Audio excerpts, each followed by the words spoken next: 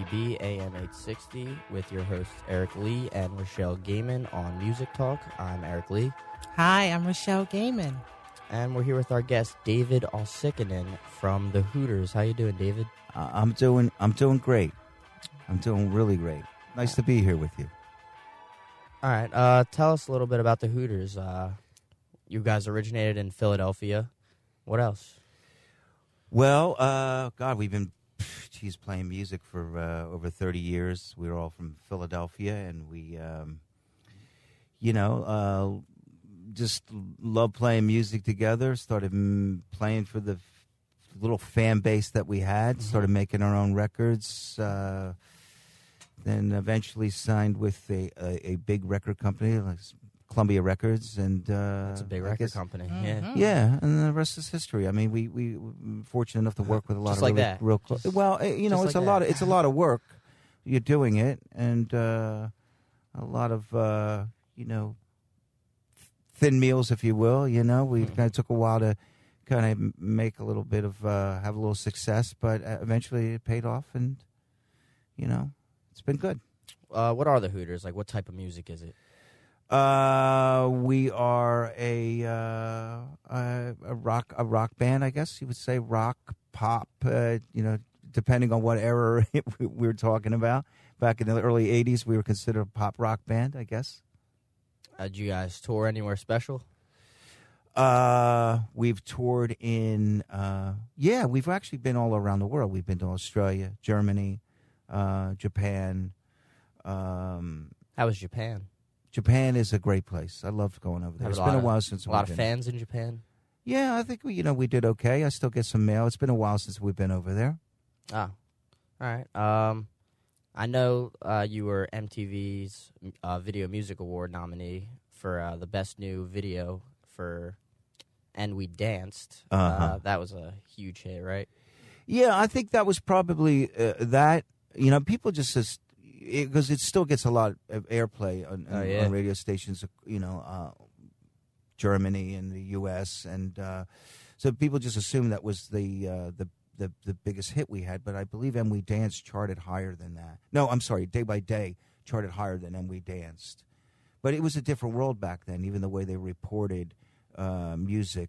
Nowadays, everything, computers and, you can sound scan. It changed how people report and things like that. But it was a big success for us. Where did the name Hooters come from? Well, not from the restaurant. I didn't assume so. Yeah, I wondered about that. Yeah, it wasn't from the restaurant. It was the Hooters name came from an instrument that we used, and we still do, but back in the day on a lot of the stuff that we were working on, Rob would play a melodica. And our engineer, and we still work, and I work very closely with John Senior, who's been engineering a lot of the stuff that we do within the pocket. Work with Hooters early stuff, and into the last, I think he did Time Stands Still, a record we did a few years back. He gave the nickname. He would call the melodica a Hooter. And that's sort of like, play that Hooter thing. Oh. So it just kind of stuck, and it looked good in print. Yeah. And is everyone from Philadelphia? Are you from Philadelphia? Yeah, I grew up in Levittown. Levittown, PA. And but lived in the city for many years. And I just got back. I moved back to Philadelphia a couple of years ago. I lived in Southern California for 20 years. And came back to Philadelphia because I missed it. How about all the members? They all from the local area? Yeah. Well, actually, Rob grew up in Connecticut, a little town called Meriden.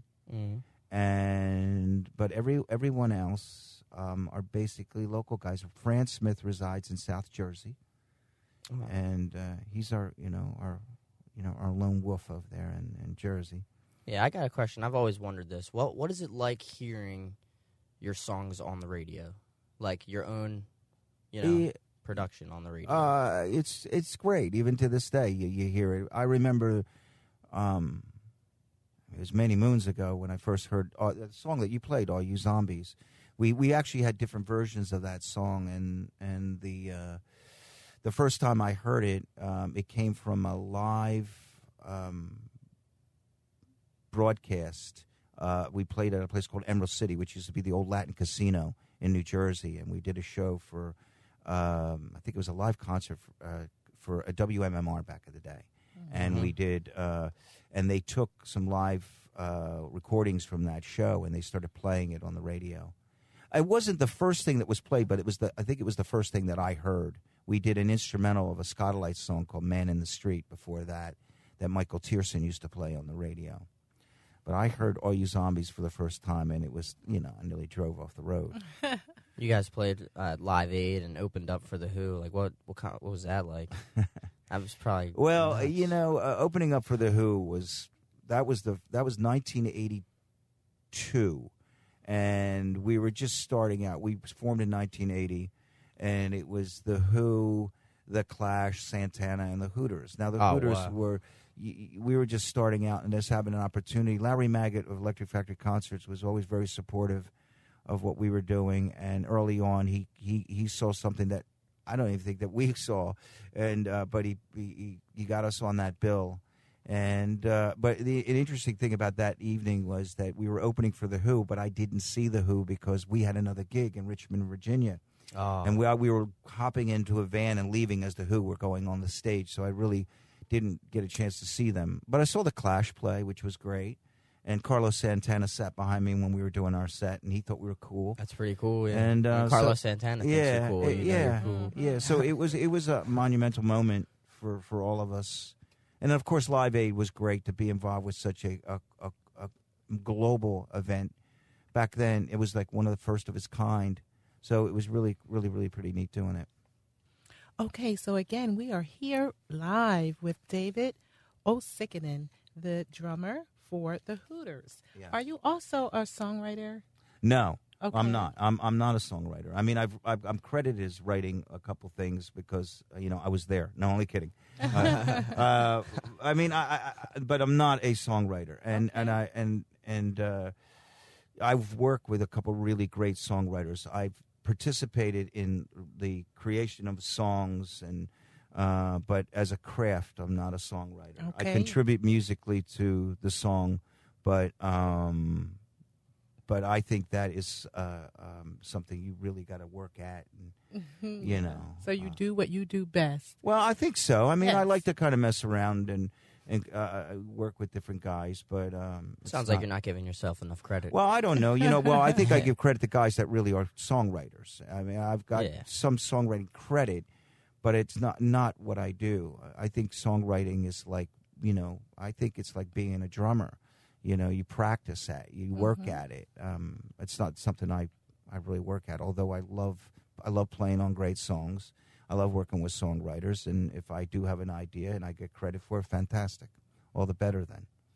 So right now you are promoting Essential Songs of Philadelphia. Yeah, it's actually called In the Pocket, Essential Songs of Philadelphia. It's a project that I started almost a couple of years ago, where I recorded when I moved back to Philadelphia. I thought, why not record some of the songs that I really loved coming up in the city? Inspired me, not only just the songs, but the artists and the scene that they came from. And so I started doing that. And it's a really cool project because I get to work with artists from the city that I normally don't get a chance to play with. Bring in these really cool singers that I've always admired. We've had Richie and Charlie from the Soul Survivors, most recently Ben Arnold, Richard Bush from the A's, Tommy Conwell, Jeffrey Gaines. He sang "Open My Eyes," which is a song by the Nas, which was just incredible. So, and it's a cool project because a portion of the proceeds benefit the Settlement Music School, which is a school that's been around Philadelphia for many moons, and it does. If you want to learn to play an instrument, it's a wonderful, wonderful school. Is there anyone from the Hooters that's with you in the project? Yeah, actually, there are. Rob has been involved with it. As I mentioned, John Sr., who's done a lot of work with the Hooters. Rob Hyman. Eric Bazillion has played on a couple things. Actually, as of now, I've had all the Hooters participate on In the Pocket in one way or another. They've all played on, never at the same time, but they've played on different tracks. And I've had Greg Davis from Brew Review, Rick DeFonso, who played with the A's, and Roger Waters, Patty Smythe. Jerry Blavitt has been involved. Oh, Jerry Blavitt, I know Jerry Blavitt. Yeah, the Geeter with the heater. And so if you go to songsinthepocket.org, you can actually even see what we do is at the website, you can buy the songs that we recorded for 99 cents, and which takes you to iTunes or Amazon, whatever your preference is. And then also you can see a video of the making of each one of the tracks, so you can participate, if you will, visually, spiritually with the process. Yeah, I've actually seen a couple of those Cool. videos, and they all have, each song has its own basically documentary, right? Yeah. It goes. Steve Aceto from Blue Wire Media is he helps produce those. He produces and directs those videos when we're doing the session. Right. So it's kind of like. It really is a little bit like old school in the sense that we all get together at the very same time and we record the track. All the creative process is done at that day when we're doing that, and someone comes and videotapes it. There's a photographer there, and it's really cool. It's a little old school in the sense that nowadays a lot of music is done in different places. They send you tracks, you cut them, you send them. But when you get a group of musicians together all in the same room, there's a cool kind of energy is created, like we're doing here. Sure, absolutely. Being together over 30 years is a major accomplishment. A marriage. Commitment. So, with that span of time, have you maintained all of the original members, or have you gone through changes, with musicians? Well, yeah. Well, to answer your question, yes and no. We haven't had all the big. Well, actually, in this last year, one of the songs that we did in the Pocket were dedicated to two members of the band that we lost in the last year. The original bass player, Bobby Woods, he passed away not this January, before the. January 2011. 10, was it 11? I guess it was 11 he passed away. And then and John Kuzma, we lost him in July. So we did the song Soon You Will Be Gone, which they used to perform with the Hooters, and they were original members of the Hooters. And but we have we've been through a few different bass players. It's funny, the bass player that we have today is a guy named Franz Smith Jr., who's been in the band. He's our newbie, and he's been in the band for 28 years. Oh, wow. So, and that's but he was the original guy. He was the original guy that we wanted in the band. But he didn't show up for whatever the rehearsal. So we went another way. That's awesome. Yeah. That's Do you really tour awesome. with the In the Pocket? Have you done live shows? Yeah, we just played a show on Tuesday at the World Cafe Live, which was a sold out show. Yeah. And thank you if anybody's listening. It was great. And we've been doing, and we're talking about doing maybe something out, like something in May. It's not confirmed yet, but we'll do something not in the city, but outside of the city, which I'm excited about. Hopefully another sellout. Yeah, hopefully. I mean, people have been supporting the project. They've been great.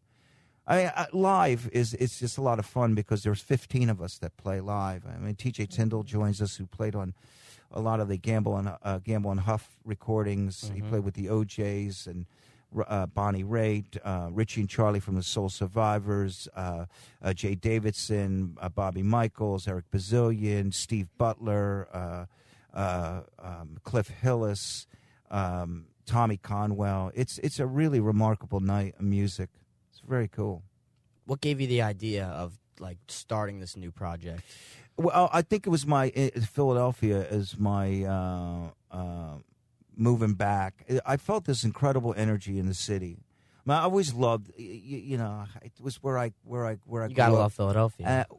But I moved away from Philadelphia, and then when I came back, there was this. I said it. I don't know if it was the Phillies winning or the restaurant scene, but there was a vibe that I felt in the city that, as much as I loved Philadelphia, that I didn't feel before, and it was just energy. And I don't know, maybe that was possibly me just coming back and recognizing things that I didn't recognize. But that was the inspiration behind In the Pocket. Where do you for want me, this? it's always music. Of course. Yeah. Where do you want this to go? Where do you want to take this?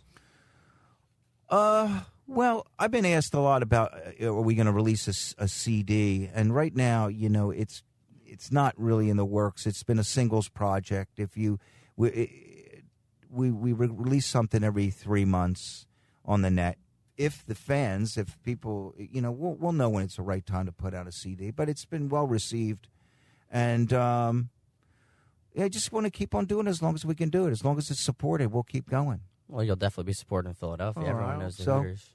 I hope so. Yeah. I hope so. Okay, so again, we are here with David Uosikkinen. Very good. We were kidding around about that name. I'm getting it. Yeah, that's very good. unique name. Yeah. It definitely stands out. The drummer with the Hooters promoting essential songs of Philadelphia. Again, the website is songsinthepocket.org, and you can download songs from their newest project for 99 cents. Yeah. And again, a portion of those proceeds benefit the Settlement Music School. Settlement Music School, which I should incidentally mention that Ben Arnold went to the Settlement Music School, who plays in the Pocket. Tommy Conwell went there. Greg Davis, some of the alumni that from Settlement Music School, Stanley Clark, G. Love, the Bacon Brothers. It's a great school. Awesome.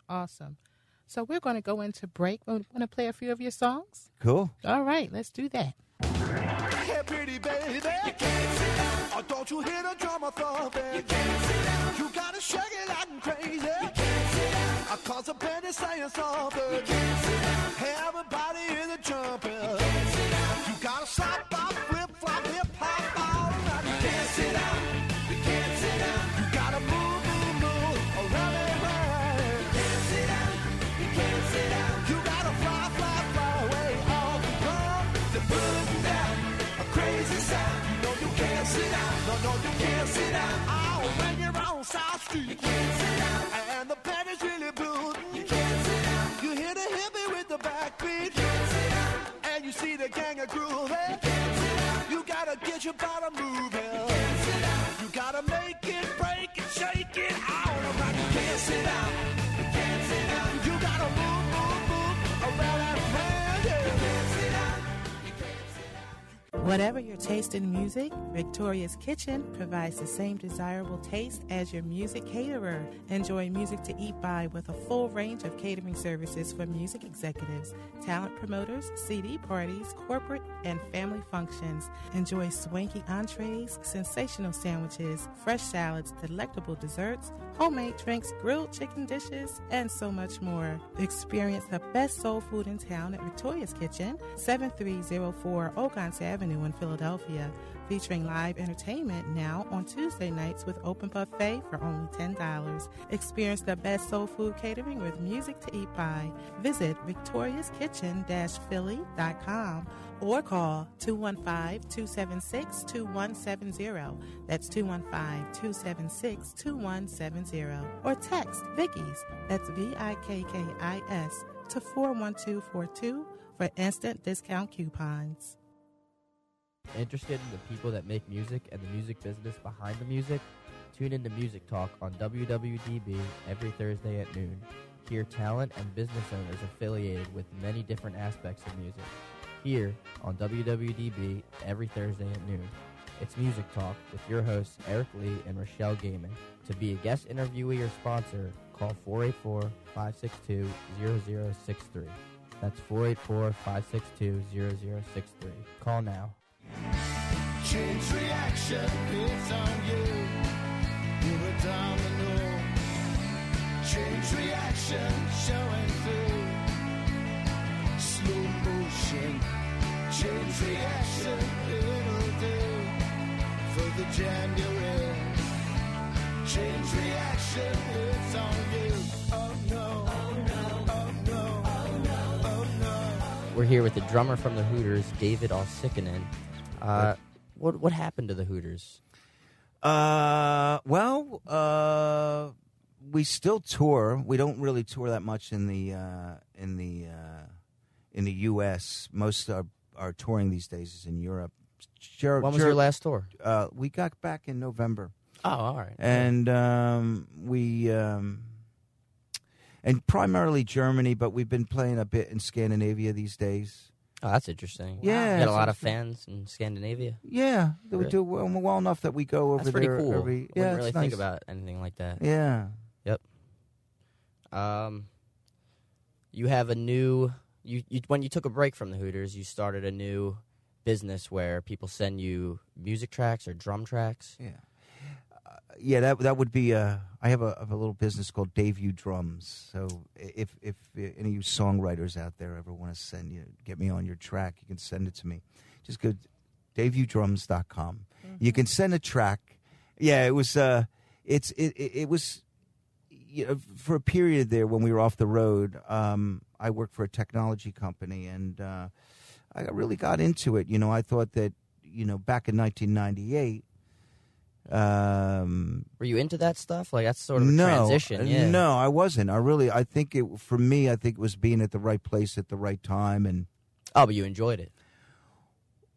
Yeah, I thought it was fascinating that you could get. I only knew about CDs at that time, and when I went to meet with this guy Michael Robertson, who started this company MP3.com,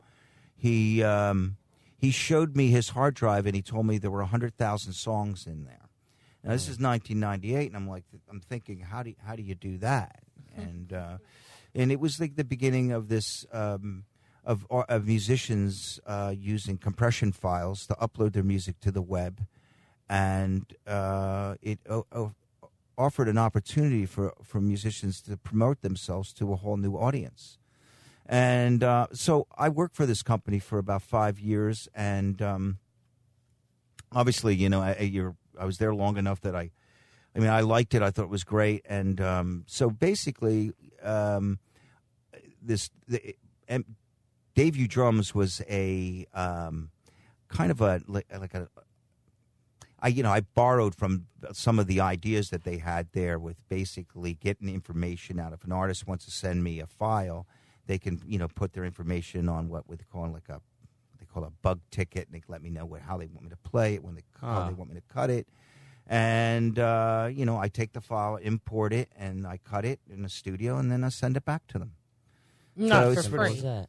No, there's a small fee. It's if you go to the website, but it's pretty cheap. It's the three. My price is $300 to cut the track, but that's nowadays, it is cost effective in a sense that, I can knock it out, send it to somebody, and but there are artists out there, when you're making a record, and using the studio and the studio costs and all those things, it gets pretty expensive. So is this for all genres, or is this primarily for rock? Well, if an artist sends me a song and I think it's out of my wheelhouse, I'll tell them. But I usually like to try to give it a shot. I have a guarantee with these people. If they don't like it, I say, you don't have to pay for it. But that's fair. But I generally like to give a crack at any genre if I can. I primarily play rock and reggae and stuff like that. But I give anything a shot. So that's pretty much a combination with your internet and skills, and then brought to the music. So you just started your own sort of company, not company, but no, it is something that I thought was using that technology and the World Wide Web. This is the way that you can work with an artist that's in Germany. Some of my business I get is from Germany. That's very cool. What type of German music do they send you? Just rock and roll? Or? Yeah. It's different, I'm saying it's different kinds of rock and roll, if you will. Right. I've there is American rock and roll and that European type. Yeah. It's different styles. But they like American rock and roll in Europe. Who doesn't? Yeah. So, your video documentaries for Songs in the Pocket is on WHYY TV's On Canvas? Well, there is we did a show, when was it? I guess it was last July when we released You Can't Sit Down. And there's they have this great show. It's called On Canvas, and it's a half-hour program of the show that we did at the World Cafe. Mm-hmm. And Jeffrey Gaines is on that, Tommy Conwell's on that, a couple of guys from the Hooters, Rob and Eric. Greg Davis. That was a lot of fun. Okay, so the songs again on the project are Chain Reaction. Change Reaction, which is a Robert Hazard song. Robert Hazard was a Philly icon. He wrote the song "Girls Just Want to Have Fun." Oh, He wrote that okay. song. Yeah, Who doesn't know that song? Yeah, Right. yeah. He was great, and we did that. And we All did- My Mondays. All My Mondays What's that about? that was a song. All My Mondays. It's written by what was a band called Youth Camp that did it, and Joey Wilson was a Philly favorite of mine. I got a chance. I was lucky enough to play with him in a band. He was terrific. Okay. And Open My Eyes Open was a My song Eyes. by Nas, which was Todd Rundgren. And You Can Sit Down. yeah, Mm, you mentioned can't. You that. Oh, you Can't can't Sit sit Down. down, which was the Dovells.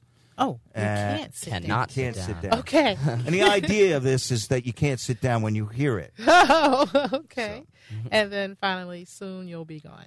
which was not a Philly song, but John Kuzma and Bobby Woods would play that with the Hooters, and it was by a band called the Blues Busters, and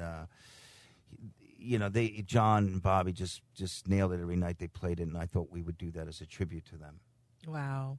Oh, David, this is all just wonderful. Thank you so much for being on the show here on WWDB AM 860. Thanks The for Voice. having me. You're quite welcome. problem. It's our pleasure.